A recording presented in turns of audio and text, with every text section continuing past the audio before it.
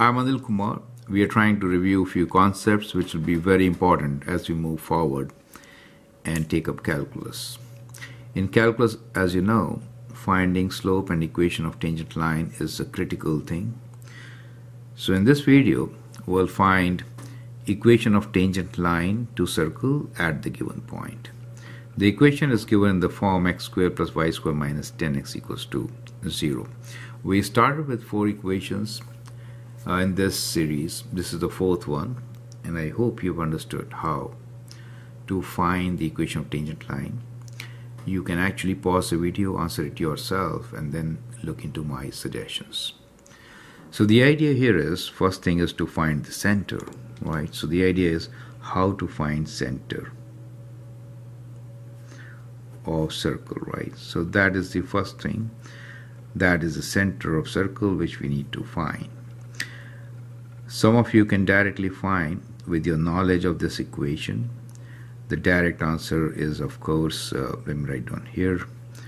Then we'll check with our process. Y value has not been translated, but the x has. And minus of 10 becomes plus 10, and half is 5. So the point is 5, 0. So that is the center. Let us see how to figure it out otherwise. So we do complete the squares to really find this. So I'll rewrite this equation as x squared, bringing x terms together, and then we have plus y squared equals to 0. We can complete this square by adding square of half 10, which is 5, so we have 10x, by adding 5 squared, correct? We'll do that on both sides of the equation. Equation is well maintained. We are doing the same thing on both the sides. However, x squared minus 10x plus 5 squared is a perfect square, which could be written as x minus 5 whole square, right? And we have here y squared equals to 5 squared. So that becomes a circle with center at 5, 0. Do you see that? As predicted. So 5, 0 is the center. Let me just sketch a circle here with center at 5, 0. That means it is on y-axis. Is that okay? So let me just draw this. And radius is 5. Radius is 5, correct? So 5, 0, that means it's kind of like this. Is it okay?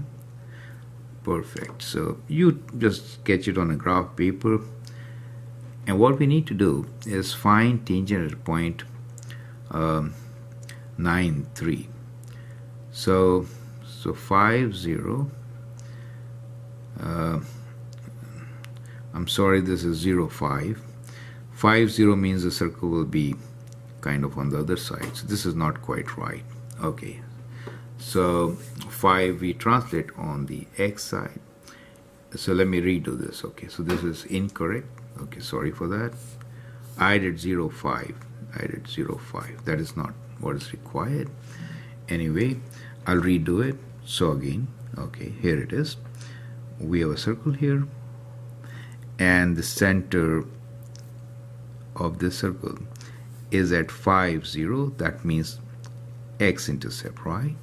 So, and the radius is 5, so it's kind of like this. Yep. Yeah, sorry for that. Anyway, it helps to understand better, right? So this point is 5, this is 0. Does it make sense? Okay. And what we need to find is tangent line at 9, 3, right? So this is 5, that will be 10. So 9, of course, will be somewhere there, correct? So 9, 3.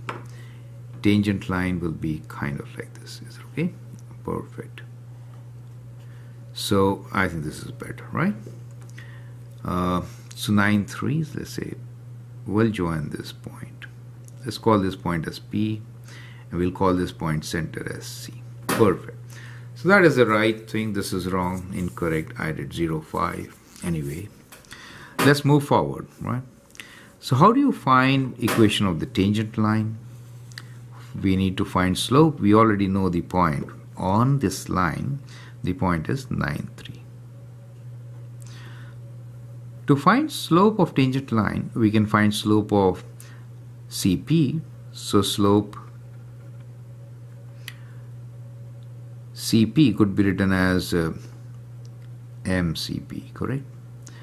Formula is y2 minus y1 divided by x2 minus x1, which is 3, and this point is 5, 0. So 3 minus 0 divided by 9 minus 5. That gives you 3 over 4. Perfect. How about slope of tangent line? Let's call it MT. Since it is perpendicular, it is going to be negative reciprocal. Is it okay? Since it is perpendicular, right? They are at right angles. So it is negative reciprocal. Now equation of tangent line will be y equals to slope, which is minus 4 over 3 x plus b. To find the value of b, we have to use this point. X value is 9, y value is 3. So we have 3 equals to minus 4 over 3 times 9 plus b. Now this can be simplified. So we get 3 plus 3 times 4 is 12 equals to b. Is it okay? So what I did was I first cancelled this. 3 times 4 is 12. This is negative 12. Brought it to the left side. Becomes positive.